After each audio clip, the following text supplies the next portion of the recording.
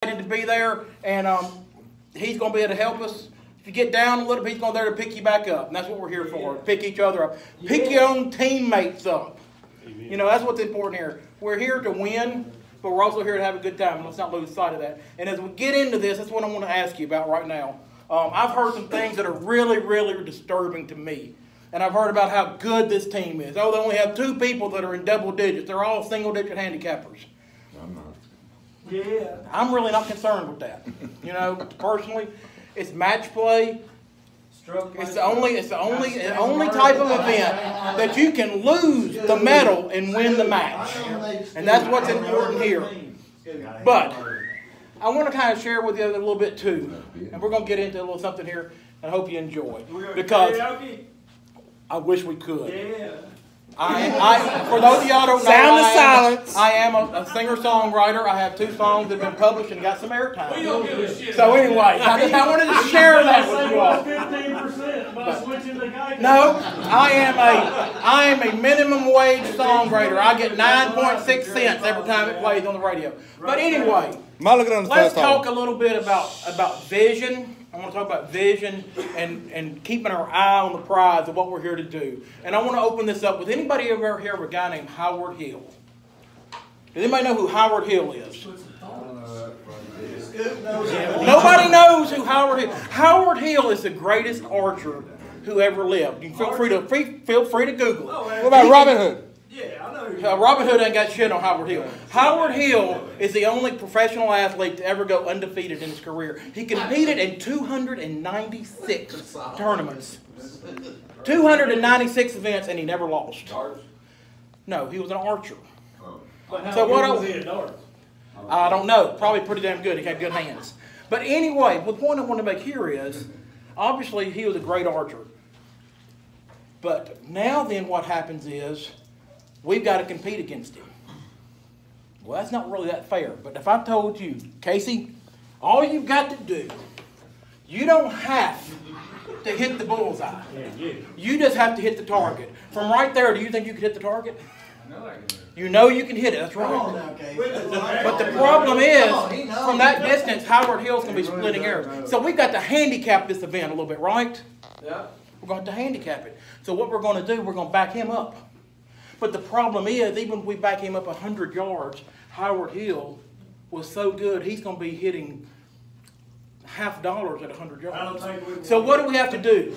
We're going to blindfold him, and we're going to get him down here. Y'all bear with me. We're going to spin him, or we're going to disorient him a little bit. Now then, what are we going to do? Now then, he's going to have to shoot.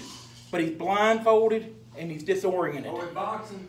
No, we're not. So here's what happens now. Remember, we're downrange, so what are we doing? We're running, scattering, ducking, because why?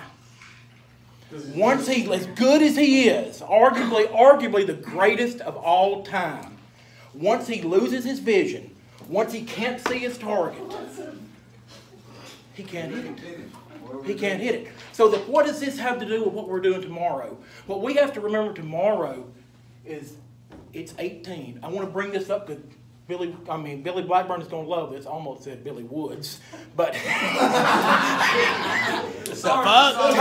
Woods' father. You got a cheaper deal at try. Tiger Woods' father always explained to Tiger that you don't have to worry about it. It's 18 mini matches. And that's exactly what this is tomorrow for everyone in this room. Right. There's 18 mini matches. It doesn't matter if we win or lose the first 2. There's still 16 others to come.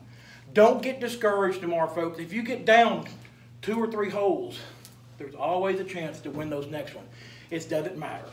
But once you lose that vision, keep the sight. What is your number?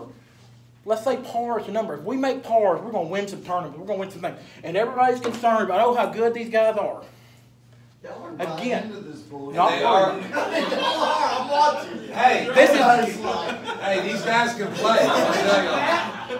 So they're good. They're good. They are good. They are good. But remember, 18 mini matches in the spirit of Tiger Woods. Let's all go out there tomorrow and let's just try to keep it 18 pars. That's right. Anything, any birdies or just lanyap. Probably home asleep. No, I'm throwing. Does everybody know what lanyap is? What? I'm throwing a South Louisiana freight up there. Everybody know what lanyap is. Lanyap, a little something extra. A little something extra at no cost. That's damn right. A little something extra. And that's what a birdie's going to be tomorrow. Just a little bit of lanyap. So let's just keep our eyes focused. Let's stay on target, y'all. Don't lose your vision. And to me, tomorrow, my vision is going to be par. And when we get in a situation tomorrow, an alternate shot, when your partner hits a bad shot, what my job is to get the ball back in play. That's right. That's right. Amen. Play on Patrick. Can I get an amen? Amen. Play on Patrick's words. It's not just 18 individual matches. It's a match every stinking stroke you take. Each shot is a whole new game. It really Okay? is. That's right. You don't play for the score on the hole. You play against your competitor at each shot. Okay? That's right. That's right. And that's a play on his words, right? That's there. right. That's exactly right. So I want to hear from you. What are you going to do tomorrow? Gonna make par. Going to make par. Sanjay, Loomis, Casey, Evan. What's Blackburn going to do? What's Blackburn going to do? Junior pod. So anyway, I'm excited about the format. I think we got a good group here. And again, don't lose sight of it, y'all. We're all here. Bottom line is, win, lose, or draw, we are here to have a great time. Yeah.